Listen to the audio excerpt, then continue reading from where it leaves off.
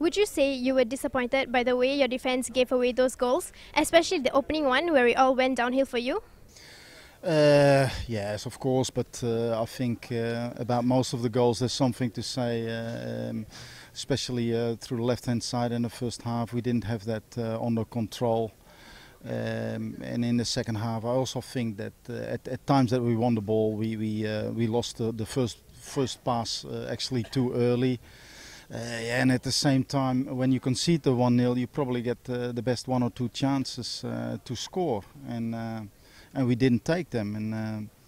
And then it becomes a little bit of an uphill fight, and I think we give away the goals too cheap. And but then again, also in the second half, you probably get 2 or 3 opportunities to score a goal, and we don't. And the next ball, we lose the ball, and it's in the back of the net. Right. After 3 heavy losses in a row, how do you motivate the boys before your next match on Saturday against Young Lions? Look, I already said that in half time. There's so much to play for. I think this was the 6th game.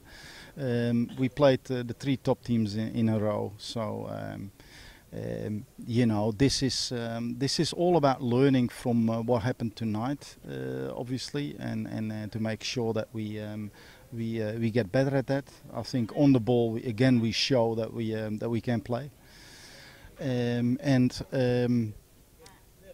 defensively we still need to improve, and then we'll see where we are at the end of this month. And I'm sure that this team has the potential to go places, and I'm sure that's going to happen too.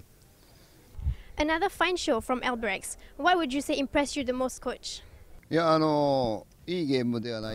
might not be a good game, but under tough condition, players worked hard. Albirex are now just 1 point behind Tampines in the league standings. Would you say you are happy with where you are at the moment? I don't see the table, so nothing else. And finally, what are your thoughts on the performance of your hat-trick boy, Seia Kunori? So he did well, but he will be able to do more, so he will improve more from here. So